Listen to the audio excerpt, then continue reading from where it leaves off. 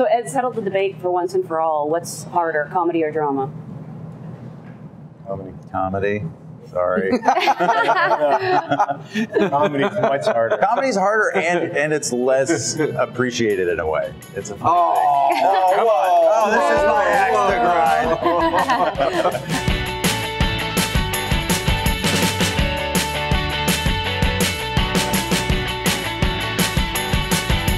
Now, Jason, you are amazing in this movie, but most people would not expect an Australian to be so good at playing Ted Kennedy. How did you know you could do it?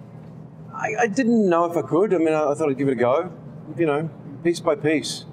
You know, and a guy like John, you know, insisting I wear teeth.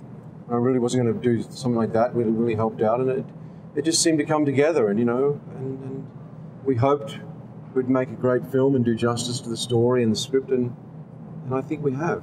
Are you able to slip into the accent at any time? Or? Not really. It takes a lot of work. I mean, I can do a little bit of it, certain lines, I think, but not, you know, he has a very particular tonal range, which took a lot of work to kind of try and find. I grew up in a very politically engaged family, and I knew about Chappaquiddick from a young age, and this script was just so rich with humanity and all kinds of intrigue and detail that I never knew.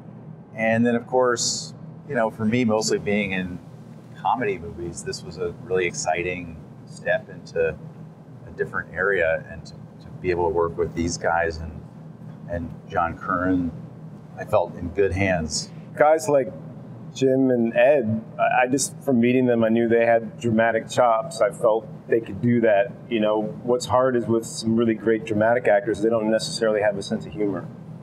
And, you know, understanding a deadpan response or improvising, you know, it seems easy, but it's, you know, I mean, I couldn't do it.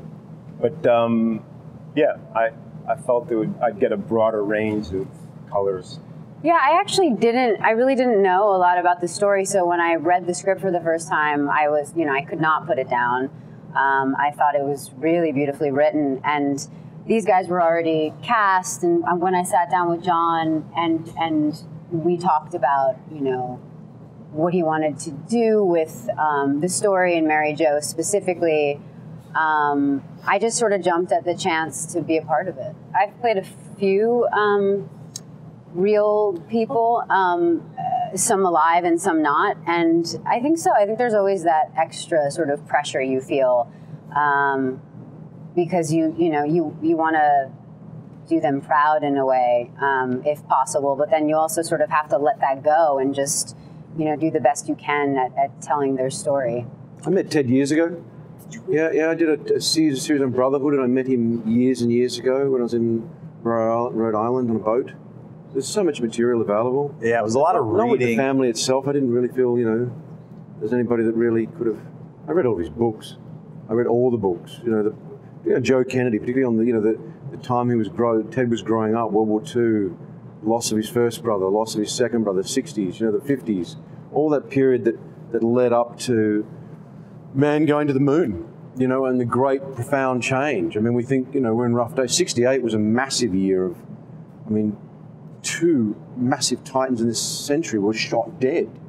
You know, and then the next year, his other brother, you know, actually, 5 years previously, sorry, his brother was shot. It was a year. It was turmoil. It was a crazy, crazy days. When you met him, did you have any idea? I mean, was there even the idea that you might play him? No. He was Ted Kennedy. He had a beautiful boat, and he loved sailing. You know, and you know, I still remember the day very clearly. Did you spend the day with him? On a boat, yeah, on and off this boat, and you know, everyone was saying it was beautiful.